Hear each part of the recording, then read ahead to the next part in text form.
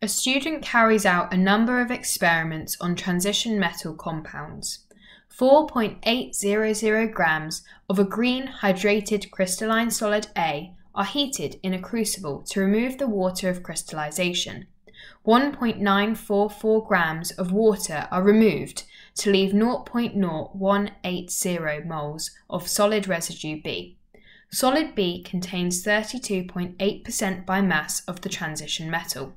All of B is reacted with silver nitrate to form 7.695 grams of a white precipitate C. The green crystalline solid A is dissolved in water to produce a green solution containing a complex ion D. When aqueous sodium hydroxide is added to solution of D, a grey-green precipitate E is observed, which dissolves in excess aqueous sodium hydroxide to form a green solution. Part A. Determine the formula of A, B, D and E. Show all your working. Firstly, using our tests for ions, we know that if we react something with silver nitrate and produce a white precipitate, we're going to have chloride ions present. So we can use this information to help us work out the formula of B. So what we need to do to start with is work out the moles of C. And C is going to be silver chloride, so AgCl. And to work out the moles of this silver chloride, we can do 7.695 divided by 108 plus 35.5. And that gives us 0.05362 moles of silver chloride. So the equation triangle we've used is the equation triangle of mass divided by moles times relative formula mass. And this is the equation triangle we're going to be using throughout this question.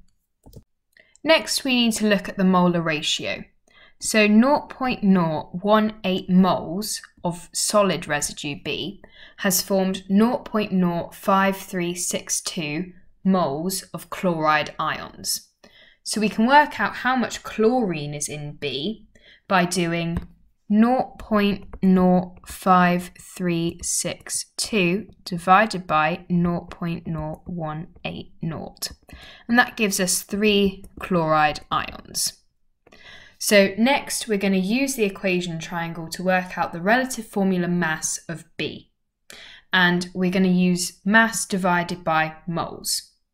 So that's going to be 4.8 minus 1.944. That gives us our mass of B, which is going to be 2.856 grams.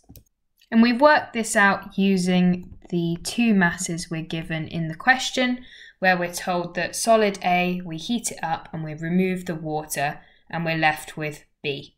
So minusing the two masses is going to give us the mass of B. So next, using the equation triangle, we're going to do 2.856 divided by 0.0180, because that's the moles of B. And that gives us the relative formula mass of B of 158.7 grams per mole. And we know we've got 3 chlorines, so we do 158.7 minus 3 times 35.5. That's the relative formula mass of 3 chlorines. And that's going to equal 52.2 grams per mole, which is the equivalent of chromium, or Cr. So the formula of B is CrCl3. Next, we're going to work out the moles of water. And by working out the moles of water, we can then find the formula for solid A. So using the equation triangle, we're going to do 1.944 divided by 16 plus 2. So that's the relative formula mass of water. And that equals 0.108 moles of water. And we can look at the molar ratio. and then we can use this to work out how many moles of water there is versus our solid B. So if we did 0.108 divided by 0.0180, that equals 6. So the formula for A is going to be CrCl3.6H2O. So that's the waters of crystallization. There's 6 of them.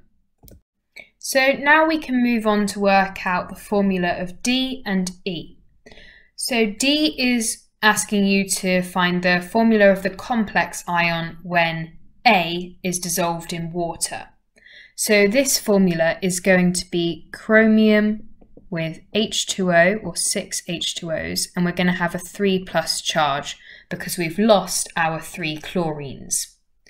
Then we're going to work out the formula of E. So E is a grey-green precipitate, and we're reacting with sodium hydroxide and D. So when we react D with sodium hydroxide, we're going to form chromium OH3, or chromium hydroxide.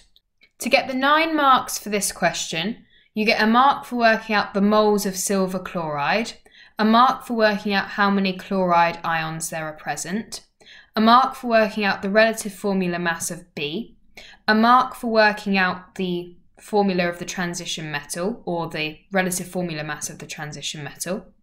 You get a mark for working out the moles of water, and you get a mark for each correct formula. Part B.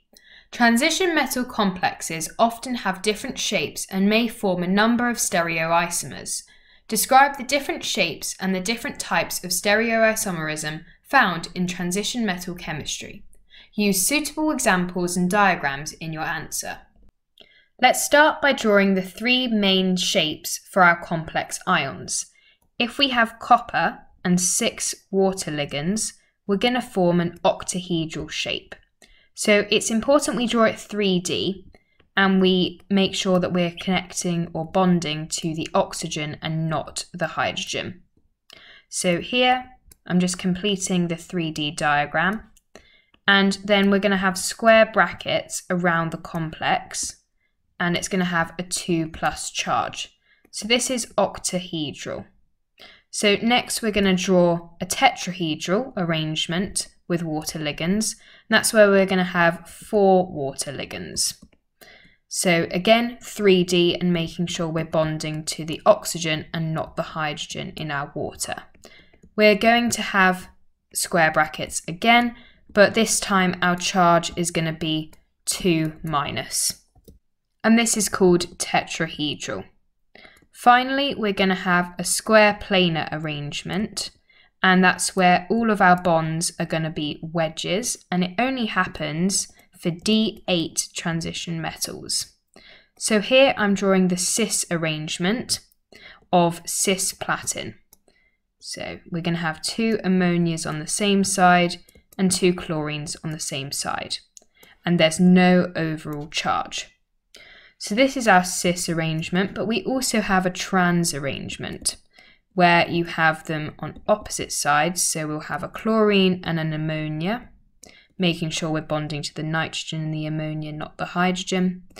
And then we're going to have a chlorine and an ammonia, and this will be our trans arrangement, where the groups are going to be on opposite sides. So that's going to mean our chlorine and our ammonia groups. So we can have an ammonia here and here, making sure that our bond is from the nitrogen and not the hydrogen, and then our chlorines on the opposite sides. So this is our trans arrangement. So square planar has cis and trans stereoisomerism, but octahedral also has cis and trans stereoisomerism.